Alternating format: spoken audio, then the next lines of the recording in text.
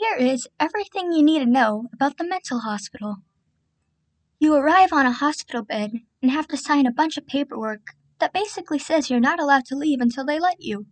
But they don't tell you that.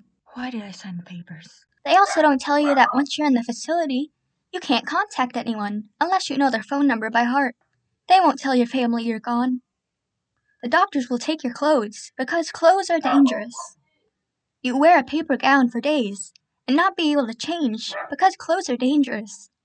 You cannot have any strings unless it's on a mask because string is dangerous. Everyone there is pretty nice. You got the people who talk to themselves and the people who scream in the middle of the night and the people who are really shy, but they're all very nice. Some of the nurses are very nice and some of the nurses are very strict. You can be friends with the nurses. You cannot date the nurses. There are 5 main rooms. The main room, the day room, the other day room, the rooms, and the office. The office is where you are questioned about your sanity. The office is where the doctor lies about you going home in 72 hours, even though he actually means 8 days. The main room is where the staff is. You get your food here. You get your stuff here. You get your medicine here. You make telephone calls here. And you can only drink water here because water is dangerous. The day room is the cafeteria. The day room has a TV. The day room is where we have group.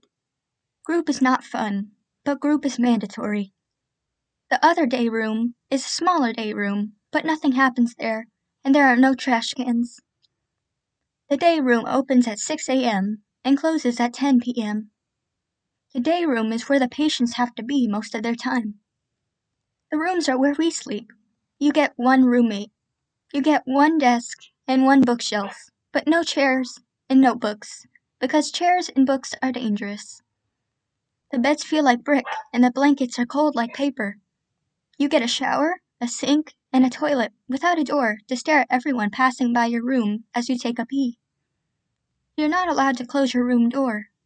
There are blinds in your room. There is no window. There is a strict schedule you must follow, or you're deemed mentally ill. You have to wake up at 6 a.m. You have to eat breakfast at 7 a.m. You have to attend 2 groups that day. You have to eat snack. You have to socialize in the day room. You have to play cards in the day room. You have to eat lunch at noon. You have to take your pills at the right times. You have to stay in your room for an hour of quiet time. You have to take a shower every day. You have to get snack again. You have to eat your dinner.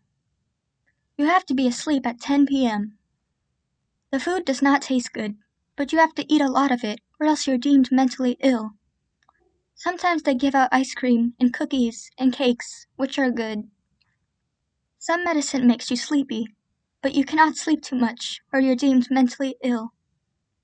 Your roommate might scream at random times in the night and keep you up, but you can only sleep at night or you're deemed mentally ill. The showers only trickle water because water is dangerous, so you will smell and get dandruff. You can only brush your teeth with the head of the toothbrush because choking on this choking hazard is not dangerous, but full toothbrushes are dangerous. You have to ask for a comb because combs are dangerous. You cannot shave because razors are dangerous. You cannot cut your hair because short hair is dangerous. If you behave for many days, you will be questioned and you might get a release date. This release date might change if you act up or sleep too much or not eat enough food. You must stay calm until your release date. You will get your stuff back when you are released. The air will burn your lungs.